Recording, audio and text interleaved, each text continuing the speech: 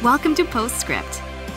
Here we hope to answer your questions and help you dig deeper into the messages and sermons at Faithbridge by talking with the teacher of the day.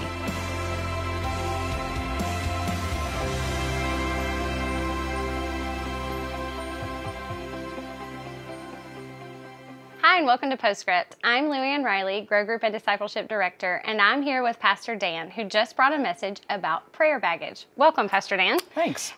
So we're still in the resolve for more, and we've talked a lot about reading the Bible. We've talked about prayer. We've talked about generosity and doing these things in community. And today you talked about a challenge that many of us face when we go to pray. It is a relationship with God, and we can find out that sometimes there's some healing that needs to happen in that relationship. And so I'm just going to ask a few questions that came in around that. The first one, though, is about prayer. You gave us a great illustration of the woman who began to pray and the thought popped into her head, and that's very common. Sure. So what techniques can we use to help with prayer and devotions from being sidetracked by these distracting thoughts? Yeah. Well, I would go back to the suggestion that Pastor Ken made in his sermon on prayer, keeping a pad right nearby or Post-it notes. And whenever a thought comes in that isn't supposed to be there, just take a moment and write it down. And there's something about getting it down on paper that sort of cleanses it from the mind, and you can get right back. Another technique that I have used is I give myself 3 or 4 minutes just to kind of decompress before I really start focused praying. And I find that very helpful to just kind of clear my mind of whatever has happened in the day or whatever is coming up. And then I can turn my full attention to God. I found those two to be the most helpful. That's good. That's good. And so you talked about praying and asking God for help and healing with your baggage. And this question says, I've prayed for years for God to take away some of my baggage, and He never has. How can He want to if it hasn't happened? Sure. Yeah. Well, not an uncommon question when we talk about things like this. There are several ways I can answer this question. The first thing that I should say is I don't have access to the full mind of God, so I cannot completely speak for Him as to why He does or does not do certain things. After all, He is God.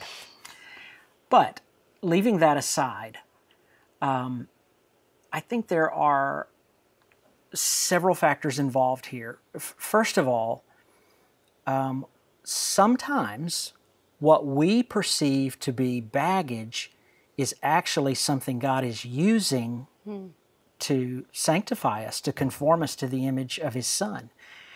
And while it may be very painful and not very much fun, there is a purpose in it.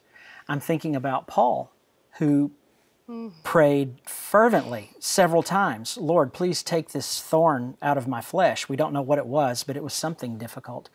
And God said, no, my grace is sufficient for you. And so I think in some instances, He concludes in His wisdom, you need this for my purposes, or I'm going to allow it to stay for my purposes.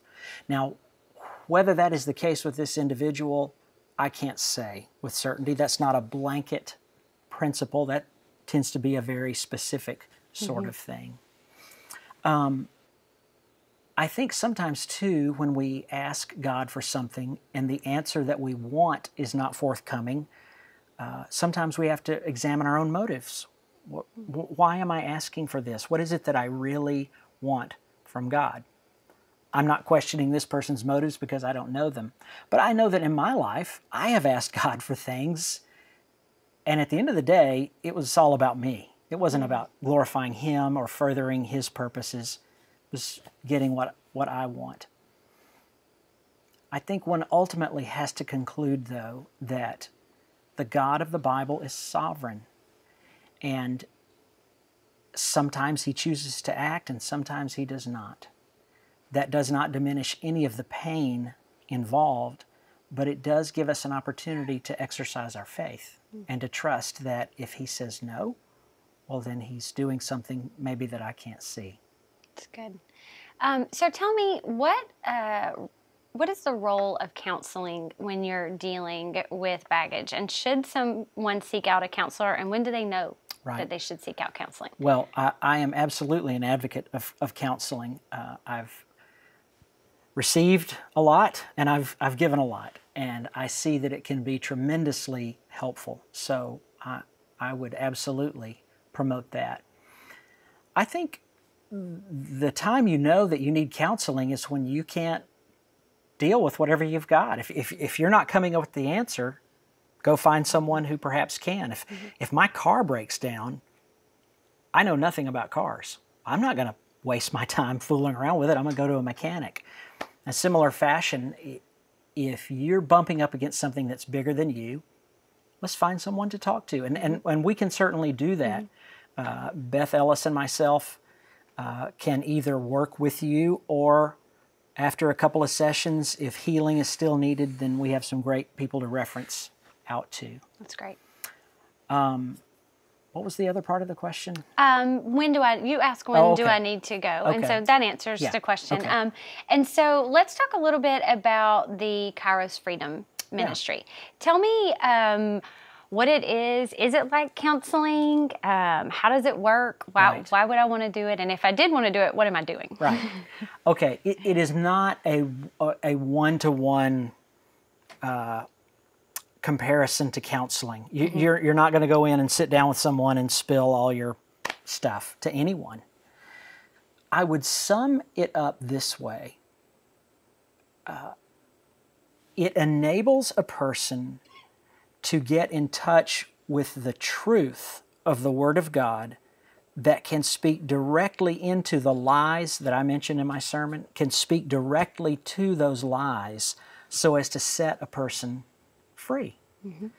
And it's not just information, but it is the application of that word through the power of the Holy Spirit. Prayer is very much a part of it. Kairos has two components. To begin with, there are 4 preparatory sessions, you might call them, where we cover the fundamental truths that we will be talking about: a person's identity in Christ, the power of the Word, the power of prayer, things of that nature. And then we have, for lack of a better term, the Kairos event. And that is an opportunity for individuals to come, and just as Roger said on the video, it's pretty much between you and God. I mean, you're guided in prayer, and there is structure to the prayer time and the worship time, but it's pretty much just you and the Lord dealing with whatever He's bringing to the surface in a controlled, focused, safe environment. That's great. And so there are, is that staff members that are teaching, or prayer partners? How does this ministry work? A little of both. Okay. I will be teaching at least one of the 4 classes, maybe 2. And also Tanya Van Dongen, another staff person, is teaching. For prayer. But also we have some lay people who are going to be teaching the classes as well, sharing out of their own experience, their own lives. So it's a mix of staff and lay. And it's a series. I would come to all 4. All 4. You come to all 4 classes. Yeah. Okay. It's not required, but I think you'd get the maximum impact if you came to all 4. And then we are hoping next fall to be able to offer the event. Okay. And between now and then, we will offer this series of classes 2 or 3 times at least, getting ready for that Kairos event. It's exciting. I'm looking forward to it. I can't wait to see what God does through this ministry. Yeah, me too. Thank you for your message today, Sure. and look forward to hearing the stories of how God works through this. Thanks. All right, and thank you for joining us here at Postscript. We'll see you back here next week. Thanks for joining us for Postscript. Help us keep the podcast interactive by submitting your questions during the morning services. Learn more at faithbridge.org/postscript.